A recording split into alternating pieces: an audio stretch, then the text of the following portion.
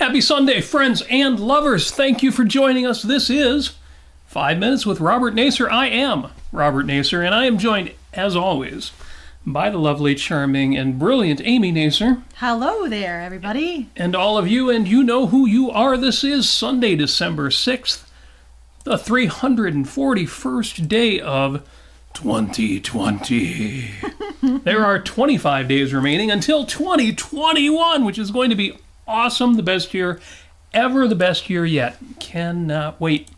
And speaking of things I just can't wait for, there are just 19 days left until Christmas. Hope you got into your shopping early like I told you to do, even though I haven't finished mine yet. Just under 3 weeks left until the holiday. And 329 days until Halloween. Yay! Hope we took advantage of those post-Halloween sales. We didn't, but price no object. And on this date, September 6th, in 1884, the Washington Monument was completed. Oh, that's really cool. Yes. And you wouldn't think that was, things I didn't know about the Washington Monument. When the new federal capital, Washington, D.C., was designed, cities have architects, and when the new capital was designed in 1791, in the late 1700s, a space was left at the end of the National Mall, the big park, that big area. A space was left for a monument in 1791. It wasn't until 1832 that action was taken to design and build it. Wow. But actually, that's just when the fundraising began.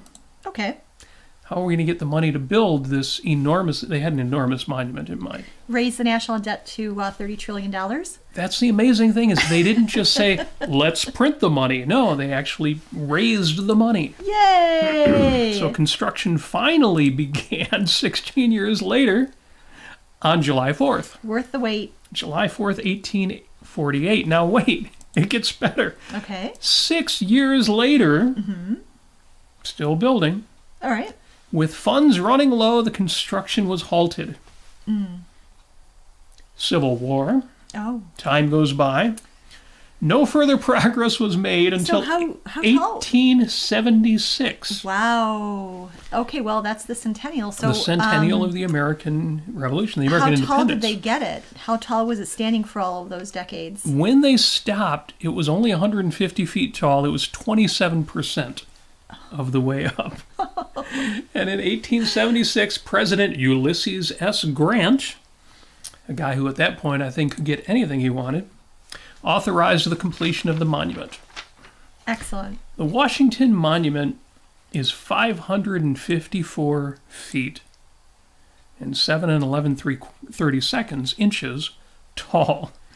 Do we have a comparison with another structure? It was actually the tallest structure in the world at the time. That's great. And it was only superseded 5 years later by the Eiffel Tower, which surpassed 1,000 feet, 1,063 feet, so not quite twice as tall. But when it was built, the Washington Monument was the tallest structure in the world. Well, that is wonderful. Yes. So happy birthday to the Washington Monument, which they finally finished building. And it still stands today. It's interesting, too, if you ever see it, or you can even see this in pictures, you can see the shading of the marble that was used changes a bit after that first, just more than a quarter. Yeah, right. Because the stone that was available, 40 years prior wasn't the same. Sure, and I'm sure the first stone was a bit weathered. That, too. Yeah. Yes, it's I didn't run the numbers, but 40 years older, whatever it is. Today is also St. Nicholas Day. Yay! Or Feast Day, or the Feast of St. Nicholas. The Bishop Nicholas of Myra, 4th century Greece. Yes, at least that's what they say. Yes. Well, you've got the definitive story there. This is the definitive Christmas book. This is called the Encyclopedia of Christmas by World Encyclopedia of Christmas. Jerry Bowler. Jerry Bowler. Who is a prolific writer about Christmas and Santa Claus, and I highly recommend his work. So every time we look up anything for Christmas, this seems to be your go-to book. I love this book so much. I have it there's so many marks in it. And, so St. Nicholas I know we talked about a little bit about the history of Santa Claus last time, but there's no, as it says here, there is no evidence of his life and career existing. There's no evidence of his life or career existing? Yes, yes. So, you mean there's no remaining evidence, or there's no evidence that he ever existed? Right. There's only, you know, handed down through the Catholic Church and such, and basically, you know, he was one of those saints where there was a body in Myra in Turkey that the Catholic Church stole. Basically, in 1087, his remains in Myra, a town that had fallen into Islamic hands, they were kidnapped from their resting place in an Orthodox church and taken to Bari, Italy, where they became a focus of a new Catholic basilica. Mm-hmm. Yes. Now here, I was going to present this as settled science. But it sounds like there's some how could we have all of these traditions if this guy didn't... Oh, you mean he just might not have been exactly what we're told he was? Right. Yeah, okay. Here it says that, you know, he was born in Turkey and such, and he's shown signs of his holiness very early on, standing up to praise God the moment he was born, and refusing...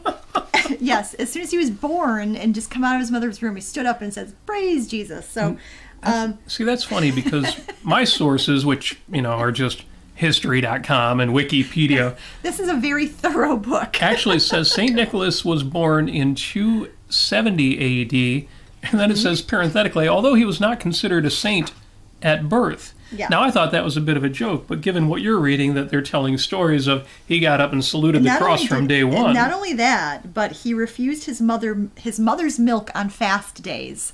So when he was a little baby... He knew when he was supposed to fast. Yes. He knew the fast days, and he refused his mother's milk. Holy heck. Then it says, he is said to have been imprisoned under the persecuting Emperor Diocletian, released under Constantine, and as a bishop of Myra in Asia Minor, to have attended the 325 Council of Nicaea, where he was alleged to have smacked the heretic Arius.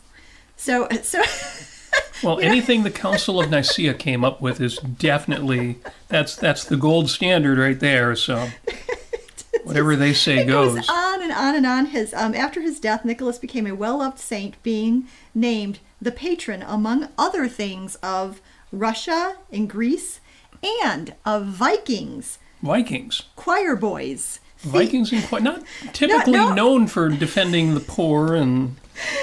Thieves. He was the patron saint of thieves, perfumers, barrel makers, unmarried women, and sailors. Medieval sailors on the Mediterranean would not venture aboard a ship without Nicholas loaves, bread that could be thrown overboard to miraculously calm stormy seas. Unmarried women. So, and it goes on a little bit. By 1100, he was associated with the Christmas season. And basically, his feast day is tonight. So if you want to have a big dinner, put in honor of St. Nicholas. By the 16th century, German children were hanging out their stockings for him to drop presents in. So this goes on and on. And yeah, my understanding is that he originally put coins for the poor in their shoes, and that sort of developed into putting gifts in stockings. But there are some places in the world they still celebrate by leaving out a boot. That's correct. And I believe in, I think, Norway perhaps, or Scandinavia or Sweden or something like that. Yeah, they have the boot out, and in the morning you can get a bunch of candy out of your shoe or boot.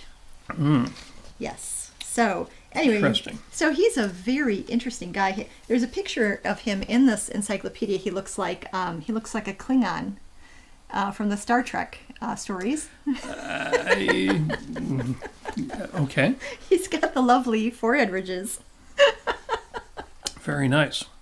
So anyway, to St. Nicholas, everybody. Hooray! That's right. So, how to celebrate St. Nicholas Day. Have a feast. St. Nicholas Day is also commonly known as the Feast of St. Nicholas, and it's widely celebrated in Europe. To celebrate December 6th, have a feast with your family and friends. There's nothing wrong with splurging. Help someone in need. Just like St. Nicholas was known to do, a great way to celebrate this day is to follow in his footsteps and help somebody in need.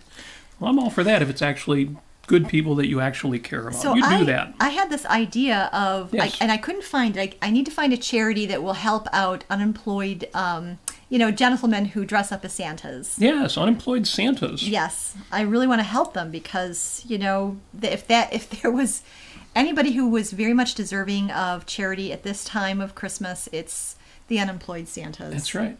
Because because they're very special people. They are, they're all over in all the department stores, and yet magically they each become the real Santa Claus when they're Yes. needed. So this has got to be a tough year for them, sitting at home and having to sit on all that magic. Right. Nobody's sitting on their laps. I'm a sad person when no one's sitting on my lap, so I have every sympathy for that. And last but not least, decorate your own stocking or special St. Nicholas boot. Yes. This is now I'm reading from history.com. This would make a great decoration around St. Nicholas Day. Buy a pair of cheap boots or do it yourself with an old pair. I don't know if I want to eat candy that somebody left in one of my old shoes. I'm a fairly hygienic person, but even to me, that doesn't got to go. And I know gentlemen who I definitely wouldn't want anything that came from their boot. OxyClean. That's right. Order now, and we'll send you twice as many. And turn them into a unique decoration to sit in front of your fireplace for St. Nicholas Day. Well, there you go. And Linda of Cordair.com, Linda Cordair, lovely Linda, she says, in Germany, we put our shoes outside our bedroom doors for treats. That's right. Yeah, Yes. It's much more European than it is in the States. We're all like, give me a stocking that was made just for this that my feet have never actually been in. Oh, but if you're a kid, it doesn't matter. Well, that's true. If you're a kid, Doesn't just matter. about anything goes. If there's treats in your boots, and treats in your dirty socks, doesn't matter, they're treats. So we could spend the whole podcast talking about St. Nicholas. But under the category, what are we listening to this week? Yes. Amy has been listening to Gaudete It's a song. in preparation for the holidays. Yes, it's a And great song. in all of its many flavors. It's, of course, it is about the baby Jesus. Yes, it is a Christmas, or not Christmas, but a reverential song. Excuse me, I'm drinking hot chocolate. I am wearing red stripes for Christmas. You see that? That's beautiful. If you're on Apple Podcasts, you just have to take me at my word. Just imagine the gloriousness of it. And the drink of the evening is hot chocolate. Yum. Yeah. I did not spike it this time because my brain cells are precious and limited, so I need all I can get. So gaudete in Latin, it translates to rejoice. Rejoice. Yes. Oh, so it's not God, like No. God. Gaudete. Okay. Well, it just sounded kind of gaudy, that's all. So it was composed in the 16th century, and a collection. It was taken from a collection of Finnish Swedish sacred songs published in 1581. So it's a great song. Say something else. I've got a marshmallow going here. Oh, okay. So basically, it's about the Christ is born of the Virgin Mary. Rejoice. Neat. Yes, and Penn and Teller could reproduce that. yeah, I'm sure they could. I'll bet. Well, But they could it's probably a get an lovely- explanation. It's a lovely, lovely song, It is. and I plan on recreating it on my alto saxophone, which I've got to get out and dust off. But you also wanted to do a hardcore rock version of it. I did. I want to do a punk rock version of it. We'll see if we can pull that one off. Yes. So, Amy is listening to Gaudete. What I'm recommending this week is the fanciful, whimsical film Amelie, Yes. or La Fabulo Destin de Amélie Poulain. You would have to pronounce this with your much better understanding of French. But the film Amelie, the American name is simply Amelie, without subtitle, or with subtitles, Yes. without a subtitle name of the film. Anyway, starring Audrey Tautou, or as Americans say, Audrey Tautou. Yeah, something Yes, like that. Audrey Tautou. And there is a scene in the film, and the link to this scene is in the show notes, so you can click this afterward and you'll see exactly what I'm talking about. Those of you who've seen the film will already know this, in which Amelie's co-worker Gina is screening a gentleman, a potential love interest of Amelie's, not hers, the boy Nino. And she's screening him by asking him to complete a series of sayings, or as she calls them, proverbs. Yes. Like, a rolling stone gathers no moss. Yes. Or absence makes the heart grow fonder. So she asks him these, and because he's able to successfully complete them, she knows he's a man of some character. Which is a quirky thing, but it's a very quirky movie. I should warn anybody who's going to see this film. I've recommended it to people, and it's almost always received positively, but it's very whimsical. Yes. It's very fanciful. It is. And there's a couple of slightly adult sequences in it. A little bit. Which are a little out of place in something so light and silly. Yes. So if you're sensitive to that, hit the skip 30-second button on your player. Exactly. That's all you need to do. Do what you got to do. But this has got me thinking about aphorisms. And earlier this week, Amy, you asked me, or you told me I should write down my aphorisms. I asked you. She told me to catalog some of my wisdom, specifically the sayings. And that gets into the question, well, what is an aphorism and what is a saying? And so I went to Merriam-Webster as part of this project and said, Merriam-Webster, what is an aphorism? And I went to Wikipedia, and they had some good definitions too. But Merriam-Webster said, Merriam said, if I could be so bold, aphorism, a concise statement of a principle. Or 2, a terse formulation of a truth or sentiment. So principle, truth, or sentiment, and concise or terse. Terse. Terse. Sounds a little judgmental. So then the question is, well, what is a proverb? And they define a proverb as a brief, popular epigram or maxim. Oh, okay, well, that makes sense. Wait a minute. Do I really know what a maxim is? Do I know what an epigram is? Epigram, a terse, sage. See, now we're bringing wisdom into it. Terse, sage, or witty. Often paradoxical saying and often presented satirically. Oh. So epigram has got that edgy thing going on. Oh, well. A maxim is a general truth, fundamental principle or rule of conduct. So that's kind of ruly, kind of tell you what to do kind of thing. And adage, a saying, often metaphorical, that embodies a common observation. So that left me thinking, okay, I think I've got a handle on what an aphorism is and why they called it just a concise statement of a principle or a terse formulation of a truth or a sentiment. Except that I was left with, well, what's a saying? So Merriam-Webster says a saying is something said. That's so deep. A saying is something that is said. I thought, man. Said. You know, when it's said. That means that everything I've ever said is a saying. Well, okay. A definition doesn't actually replace a concept. We all know that. Thus spoke At least all the Nasir. objectivists out there know that. Yes. Yes. But we do have a couple of nice aphorisms here. Perhaps some general truths from our friends. Mary Aline says, I prefer my treats without shoes. I prefer my treats without shoes. I don't know if that's an aphorism, but it's probably good advice. Yes. But Jennifer has a nice one. She says, a great pair of shoes can be a treat. You know, that is so true. And that's a general truth for sure. I learned that one kind of late in life. Because for me, a great pair of shoes is a comfortable pair of shoes. Yes. Yes. I've worn shoes that looked good that I will never wear again. And I know some people are slaves to fashion. Excuse me, I know some people prioritize appearances, and that's great. But for me, a great pair of shoes is a comfortable pair of shoes. So give me a set of Rockports over Hush Puppies any day and twice on Sunday. Your outside needs to match your inside. So if your inside is really, really uncomfortable, wear an uncomfortable pair of shoes. Oh. So sometimes honesty can demand cruel shoes.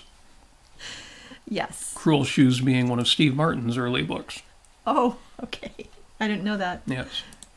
It was a short story, a number of short stories. One of them was about a set of cruel shoes that people couldn't resist wearing.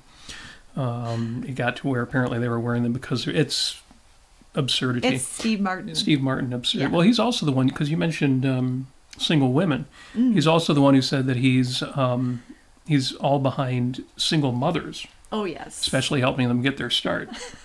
Yes. Welcome to my world, Steve Martin. So, he's just like St. Nicholas, you know.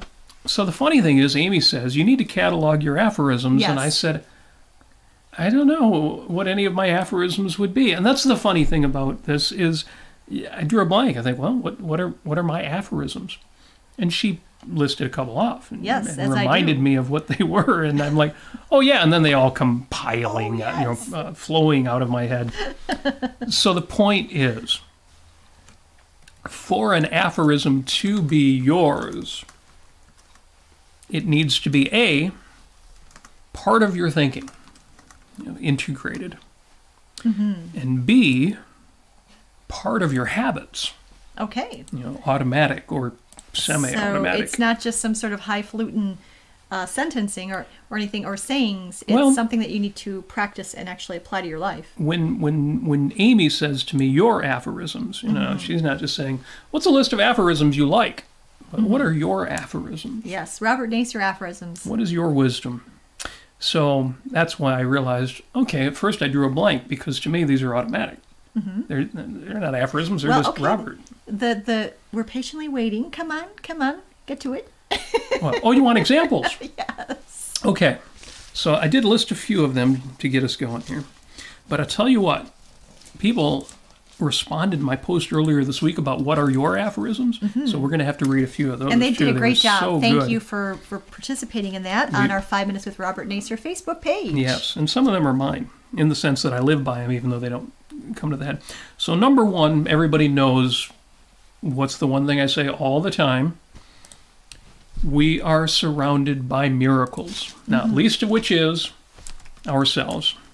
I've explained that one time and again. Everybody's getting sick of it, but the short answer is we are surrounded by the products of reason and a division of labor society, by things that we could never, by ourselves on a deserted island, have created. Right. And we get to take advantage of these values. We get to capitalize on all this beneficence. Number two, it's a Robert Nasir aphorism, know your purpose. Now, here I'm not talking about your life's purpose, although that's part of it, but know your purpose in any given moment. You should know what you're doing right now and why. To what end are you doing it? If you're listening to this podcast, it may be as simple as, oh, I want to hear some kindred spirits, or, oh, it's kind of funny, or, oh, it just helps me pass the time while I've got more important things to do. Yeah. Whatever your reason. I've said before, if you're calling somebody on the phone, oh, I'm calling them, well, what do you want to accomplish on that phone? What do you mean, what do you want to accomplish? Well, you want to make a connection. You want to confirm your next time you're going to talk or get together. You want to let that person know you're thinking about them or you love them. If you actually think that out before you hit the send button or the call button, you will have a better phone call. You will. And if you do that throughout your life, in any given moment, know what you're doing and why. I think that's what the current Hui sayers, that's what they call intentionality. Intentionality. Yes. Yeah, well, I'm going to elevate that above Hui. I may do it with these little aphorisms here. Number 3 is, in any given moment, that's it. That's the whole aphorism. It's something that I say to myself in a lot of different contexts. Is that right now, well, that's intentionality. That's mindfulness. That's, are you here? Am I here? Are we here? Are you listening to me right now? Take a moment just to realize, oh yeah, I'm whatever. I'm at work. I'm in the car. I'm doing my thing. And yeah, these guys are doing their podcast and I'm listening to them, and just that slight level of heightened awareness can change everything. I see. So right now is a little different, though, than in any given moment. Because that's a little bit more general. Well, what I mean is that in this moment, or in the next moment, in any given moment. In other words, people think, well, now's not a time for me to think about gratitude, or now is not a time for, I don't need to know my purpose, or now is not a time for me to be taking action, or now is not a time. And what you want to do is you want to upset that apple cart. You want fresh thinking. You want to always be thinking in any given moment. Yes. I could be more focused. In any given moment, I could be more generous. In any given moment, right now. So it's basically a way to start off helping yourself visualize what you want to do or what you could do. Visualize, yes. Yes. And realize and motivate. Because sometimes just that bit of awareness is curative. It gets you out of a rut. Yes. And that leads to number 4, which is in any given moment, you can change anything. You can change everything. Even the things you can't change, you can change your perspective on them. True. You find a roadblock, if you can't beat it, you can go around it. In any given moment, you could change everything. And that goes along with the idea that if you change one thing, you change everything, because everything is connected. Okay. If I can't fix this, I can do this other thing that then makes that less of a problem or less of a roadblock. Anyway, that's another Robertism. In any given moment, you could change everything.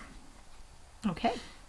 Yeah, it makes me wonder, at what point did, for example, Quent and Linda decide, oh, let's open a second gallery? In Jackson, Wyoming.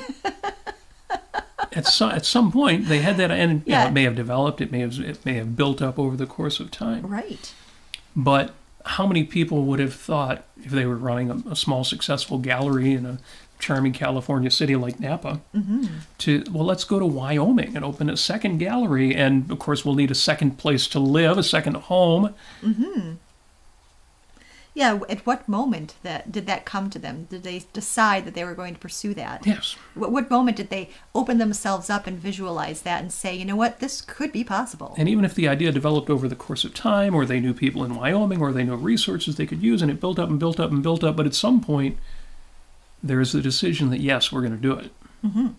And we all need more of that. Yes. Number 5. And this is another one you've heard before. Treat others. Yes. Not as they deserve to be treated, but as you deserve to treat them. That's one of my very favorites. You are not the world's policeman. It is not your responsibility to right every wrong. Right.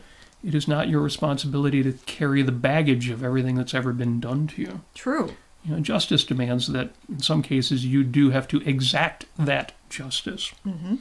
But there's more to it than that, which I'll get to in a minute. Number 6. Okay. I said treat others not as they deserve to be treated, but as you deserve to treat them. Number 6, treat yourself the same way. Treat yourself the way you deserve to treat yourself. Yes. Speaking of the Cordairs, Cordair has a great quote. I recently put it up again, even though it was from years ago. He said, no one deserves to be their own harshest critic without also being their most dedicated fan. Yes. That's great. It is. So, treat yourself the way you deserve to be treated. Which is why number 7 is be who you are. That one sounds ridiculous. Of course, be who you are. I am who I am. I can't be anybody but who I am. And yet, sometimes we are not true to who we are. We don't actually live our own identity. And people will say, well, then that's part of your identity too. Obviously, we're going for something a little deeper there. Live your values. That's why number 8 is be who you deserve to be. Yes. Because that's sort of the sum of the prior two. Okay. So there's a distinction between those two, because the first one, be who you are, is actually similar or almost exact to a Friedrich Nietzsche quote. Really? What did Nietzsche say? Be who you are. Oh. So, okay. But he said I might have got that from him. His framework is such that he was an existentialist. So the idea of just, you need to be who you are. It's sort of like, your blood and your sinew and your, in other words, and your emotions. Yes. Don't examine who you are. What was the last one? Don't be who you deserve to be. Yes. Don't evaluate. And he wasn't a big believer in free will either. Yes. So he wasn't a believer in reason, or didn't consider reason. He was a big believer in your will and your desires, and not necessarily examining them before you act on them. Be who you are. Yeah. To him, it was more of an existentialist sort of assertion. It's a common existentialist answer to the question of free will versus determinism is, well, you are determined, but you can fall back on your animal nature, your lusts, your will, your id. And it kind of reminds me, there are people who will tell you the answer to the free will issue is indeterminism. Yeah. In quantum mechanics. There's randomness there. And to me, that's the same as Friedrich Nietzsche saying, your will, that's where things are, that's where you've got control. As a former Nietzschean existentialist as a teenager, I got to say now, Friedrich Nietzsche is a big bag of mixed nuts. He's a big bag. Emphasis on the nuts. But there's so much good in Nietzsche. If you just, if you're young and you're looking for somebody to tell you you're not cheap, you're not a pawn, you can be self-assertive, you can be like the Zarathustra.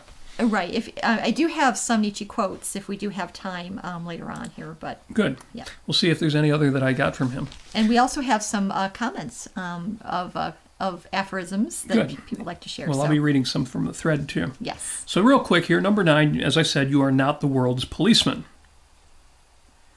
Sometimes the best place to put those who don't serve your values or ends, it's not in jail. It's not at the end of your fist. Sometimes the best place to put those who don't serve your values or ends is in your rearview mirror.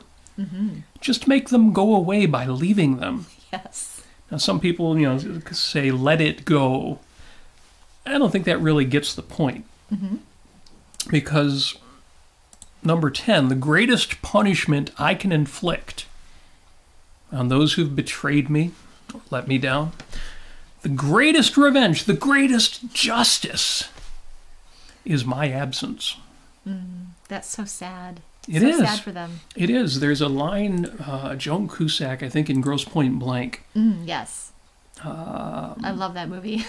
Says, as the guy who's, this bad guy who's trying to come onto her and restart their romance, she says, you don't get it. You don't get me. Or you don't get to have me. Well, that's what she meant. But the words were, you don't get me. Yeah. And that's the revenge that I take out on people who have betrayed me. Yeah. Or, just, you don't get me in your life. Right. I don't have to punish you. Sometimes I do punish them. Sometimes revenge is appropriate. But in general, I just leave them.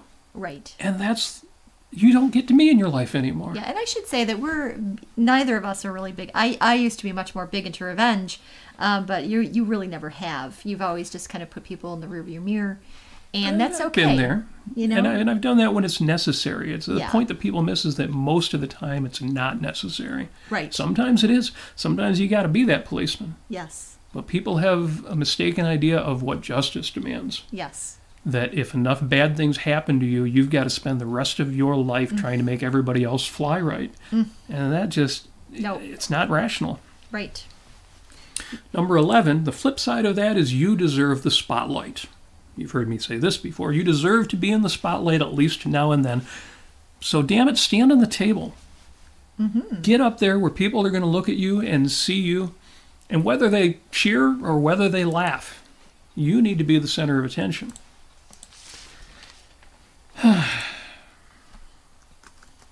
Something that came to me recently that I've thought before, but I probably have needed it more this year, which is, I am larger than anything I am going through or dealing with. I'm sure that one's not original to me. Right, it's so good. But sometimes I have to remind myself of the things that I've already transcended to realize, oh, God, I'm so much bigger than these things that seem like roadblocks, that seem like challenges, that seem like enormous disappointments. I'm so much bigger than that. My resources are so much greater than that. My mind, my rational faculty can handle so much more than that. I've got so much more creativity than just banging my head on this thing. Right. And there are 10 ways around it. That's excellent. Number 13, this might be the most important one on the whole list. Values are primary. It's another one I've repeated, and I'm not done repeating it. Threats to your values must be dealt with and then let go of. That's my 97-3 rule. Yes. 97% of your time and resources should be spent on values. 3%'s got to be spent on defending yourself against threats to your values. Right. But, and I'm sure the Cordairs would agree with this, you are not here to not die. You are here to live. Yes, not dying is not living, as they would say. Yes. Yes. And then real quick, 2 more. 14. Context is everything. Mm-hmm. I love that expression because it's actually a joke or a tautology. Okay. What does context mean? It means to take everything into account that's relevant to a given situation or information. Right, specify it. Context literally is everything. So keeping context all the time should be a goal. Rationality means keeping context. You are alive and you are a rational animal. That gets to where you are bigger than anything that happens to you. You are a rational animal. I know. We have really large brains. You have the faculty of reason. Oh my gosh. We have really, we have decent functioning senses. Yeah, we really do. United Negro College Fund used to have ads, I think maybe they still do, that said, a mind is a terrible thing to waste. Yes. The converse of that is that a mind is an incredible thing. It is. You are an incredible thing. You, each of you listening right now, you hearing my voice, you are amazing. Yep.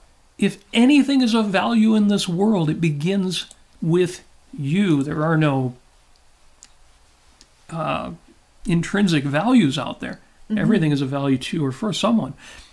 Every value in the world is a value to you, or it doesn't matter at all.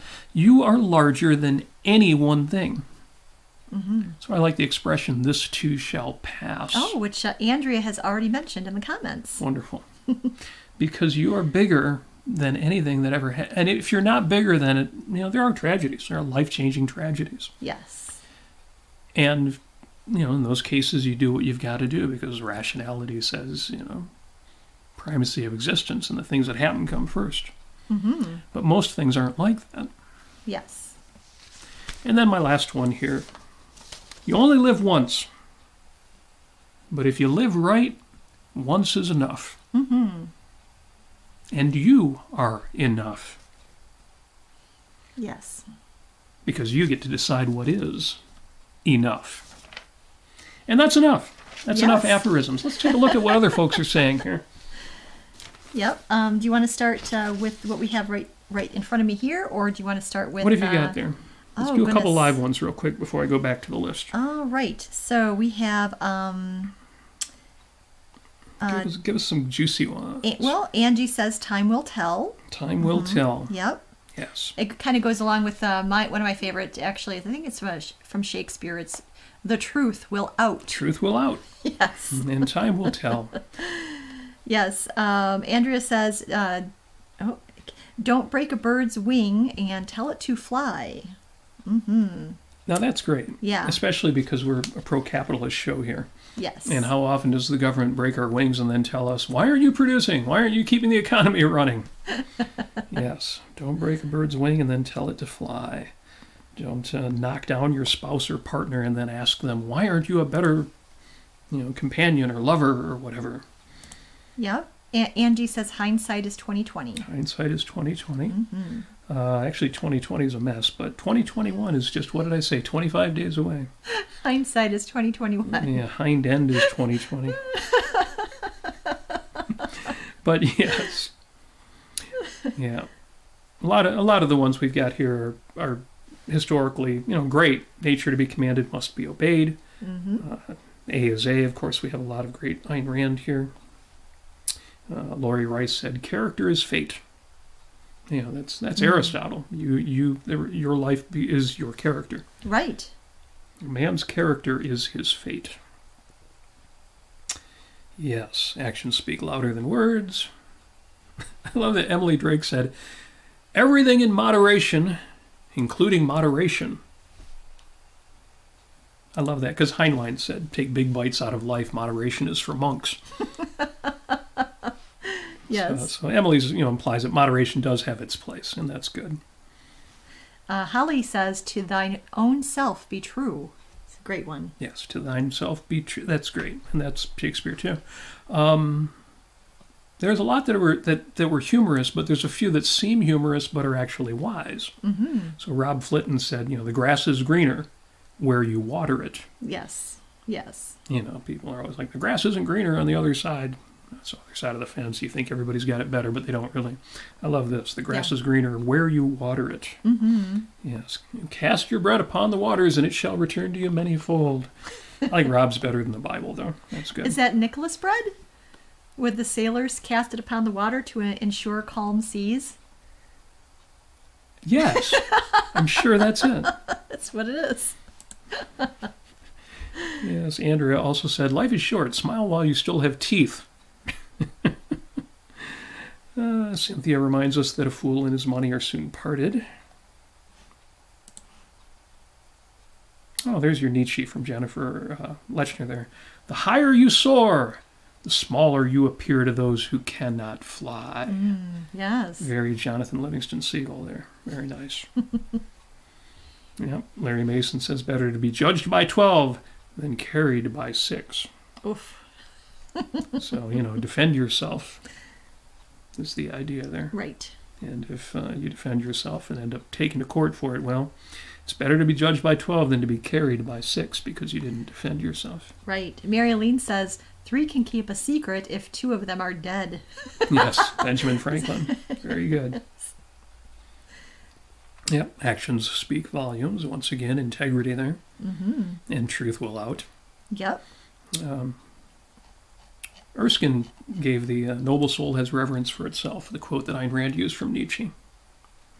That's good. Peter Johnson, he's so cool. He says, before you embark on a journey of revenge, dig 2 graves. Yes, classic. And, yep, well, that's the difference between defending yourself and seeking vengeance. Right. Yep. It is better to light one small candle than to curse the darkness. I know that one, but I don't remember where it's from. Robert Sharp left that one. Yep. And Rebecca had a bunch of great ones here, just real quick. It is a sign of weakness to avoid showing signs of weakness. Yes. The most vulnerable man is the man who's afraid to be vulnerable. Yep. She also said, people will choose unhappiness over uncertainty. That's interesting. And that's true too. Yeah. Many false steps are made by standing still. Now here's one that obviously sounds more like me. Talk to yourself like you would to someone you love. Ah, yes. Love that one, and I've heard that before. And then this is great because she left this at GlowCon. Oh, I didn't bring the board out. Should have done that. Oh, that's okay. We had a board of Post-it notes at GlowCon 2019 that folks left. Yeah. We gave everybody a chance to leave their own Post-it note, and Rebecca left the one that says, obstacles do not block the path. They are the path. Which goes along with the idea that the best way out, or sometimes the only way out, is through. Yes. I think Winston Churchill's credited with that one, the way out is through. Or is it just when he said that if you're going through hell, keep going? Right. I think that's a good one for grief and such. But also goes along with my aphorism, which is, don't step in it, step over it. Yes, that's true. Those are kind of 2 different things, but yeah, if you have the option to step over it, yes. Yes, what doesn't come out in the wash comes out in the rinse. It's also from Larry Mason. I have to think about that one. Let's think about this. Yep. And then Dale has a few good ones here from Aristotle. A friend to all is a friend to none. Right. Yeah, which is the idea that you can't be true to everybody. True.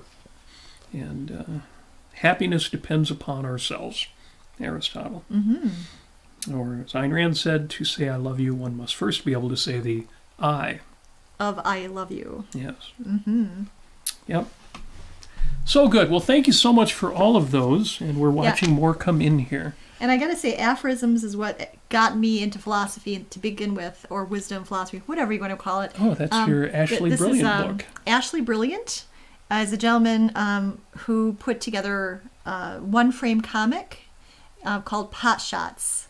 And this is an old book, but you can still buy them. They're out of print, but you have all of these different little one-frame comics. I'll just say, just funny things that sometimes are a little bit off, but sometimes they're just perfect. Just funny things, Anyway, I won't go into them or anything like that, but they're very, very fun, and they have a little illustration next to them. Well, we'll add a couple of the show notes. I know we found a few of them online, and we had shared them at one point. Yes. So it's good stuff. Ashley, brilliant. And I have some aphorisms, too. Let's see here. This one is actually a really nice one. It's by Voltaire, who is one of my heroes in life. I love you, Voltaire. Oh, my gosh. The man in France of the Enlightenment. Yes. He's an Enlightenment Renaissance man. Yes, we visited his grave. We did. In the Pantheon. Yes. Not the Parthenon, but the Pantheon. So, in Paris, that's in Paris, yep. So all the quote is let us cultivate our garden. Let us cultivate our garden. And what, according to, I think it was dictionary.com, basically it's the moral of his book Candide. Basically, take care of your own, and the world will take care of itself. It's the 97th -3 rule of cultivate your garden first, and then worry about taking care of others or responding to them or fighting them or however. But yes, let us cultivate our garden. It's just love it. It reminds me of the dictionary definition of benevolence. We were a little surprised to see how they referred to wealth. That benevolence is associated with wealth. Yes. But it turns out that makes sense because the ability to be good to anyone else depends on you having achieved some degree of success. You have something to give. Yes. Another one from Voltaire is, think for yourself and let others enjoy the privilege of doing so too. Think for yourself and let others enjoy the privilege of doing so too. Yes. Good.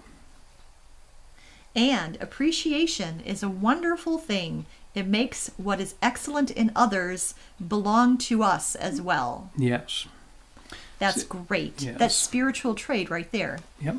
And the amazing thing about it is that it adds at no cost. Right. It costs you nothing to see somebody else's achievement and to tell them that you admire and appreciate it. It's a gift, I know. The best gift you can give, and it costs you nothing. Right. It is, what is it? Ayn Rand's quote is, the greatest gift a person can receive is the sight of an achievement. It goes along with that. Well, speaking of Ayn Rand, since we're talking about aphorisms, yes, I've got to say that aphorisms as wisdom, as motivation, as inspiration is not enough. It is not enough. As a matter of fact, Peter here on YouTube, Yes. he says, I've found it interesting that there are some aphorisms or proverbs that provide opposite advice. And then he puts like a little angry emoji next to it. That's true. Absolutely. Well, some aphorisms are actually bad, Yes. even though they might sound good. Right. And some aphorisms are floating. Yes. Unless you have an underlying value and more broadly a philosophic base. Structure, a philosophical structure. If the philosophy that underlies your wisdom is errant, then your results will be bad. It will not lead you to success. So Right. personally, I recommend you read Ayn Rand. Yes. If you haven't already. I recommend this as well. In which case her essay, Philosophy, Who Needs It? It's a great one. Is a very good place to start. You can find that online. There's a link in the show notes, and the link takes you to a page where you can actually listen to her deliver the lecture to the class of 76 at West Point, or you can just read it if that is your preferred way of taking that in. I love aphorisms because so much wisdom is condensed in, as the definition says, into a terse format. And that makes it easy to call on it when you need it. Yes. when you need to be reminded. It's a little less broad than a philosophic principle, and you need philosophic principles, but it's also a little more dirty in the sense of having your fingers in the dirt, in the sense of being in the world, in life. And so I love me a good aphorism. I hope you found some of these inspirational, motivational, instructive, useful. I'm sure you all have your own as well. And thank you for sharing yours. I love it. It was so much fun reading these this week and tonight. Yes. It was so good. So yes, thank you for that. And your homework. Homework. Yes, we do have homework this week. I skipped a week. We didn't have any homework last week. Your homework this week is to make a list of your own aphorisms. Now, some of you have already left a few of them, so you're already done or halfway done. But make a list of your own aphorisms, proverbs, maxims, epigrams. A minimum of 2. I always seem to say 2. Minimum of 2, maximum of 20. Okay. And if you haven't already, and a lot of you have, share them. Yes. Share them with us online. Share them in the group or share them on my wall. Yep. Share them on our YouTube page. And that is your homework. If you would be willing to do that, we would love to read them. Love to know the kinds of things that help you keep moving in the right direction. Yep. I do have a post-it note for the week. As I mentioned, I'm wearing red stripes, sort of, and drinking hot chocolate. See, we skipped Christmas this week. It came up in St. Nicholas and a couple of things, but we're talking about aphorisms. We're not talking about the holiday. So my post-it note for the week says, Christmas is the time to say, I love you. This was a ridiculous Christmas song that came out in the 80s by the rock musician Billy Squier. It was the kind of song, every time I heard it, I would either turn it off or I would just wince. And the funny thing is, 20 years later, 30 years later, now, I actually kind of like it. And I actually like the sentiment. Good. Because, we said that expressing admiration costs you nothing. Well, it has a cost. It costs you your words. It costs you opening your mouth. But it also costs you whatever reservations you had, whatever your hesitation was, if you felt like it was inappropriate for you to approach this great creator or this friend of yours and say these things. And saying I love you is kind of the same. Yes. We don't say I love you to our friends, and maybe we shouldn't. Maybe that would be too weird. I say I love you to yes, you do. My friends. And so all I would say is, don't say I love you to your checkout clerk at the grocery store, even if you feel it. You don't walk into Costco and see a greeter saying, welcome to Costco, I love you. But, yes, like in Idiocracy. That was such a great sequence. What's the best? Welcome to Costco, I love you. Eventually greeters will be doing that, right? But Christmas, as Billy Squier, the philosopher Billy Squier, teaches us, Christmas is the time to say I love you. So I'm going to remind myself to tell people what I think of them even more often than I do. And I would encourage everybody out there to do the same thing. Yes. And, oh, by the way, I love you. I love you too. Wait, are you saying you love me too, or are you saying you love them too? Both. Both. Well, that's that answer works for me. Good. So with that said, I'm just going to remind you real quick, show notes for this episode will be online within 5 to 10 minutes after the episode. Questions and comments can be left at the 5 Minutes with Robert Nasir Facebook group. If you want to support the show financially, why would you do that? It's Christmas time. Yes. And some of you already do. Thank you so much. We love you. We love you. We love you.